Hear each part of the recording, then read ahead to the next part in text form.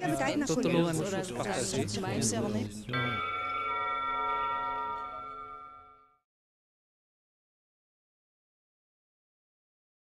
Well, basically for me, the commons is leading your life and always thinking about how all other beings can benefit from it.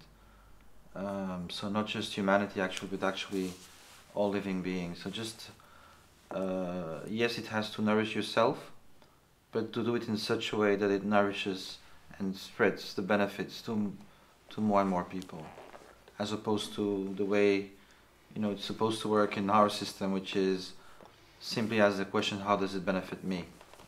And just hoping that somehow, indirectly, others may benefit from our selfishness. So I think we have to more directly pose the necessity and idea of everything we do has to create value for all living beings.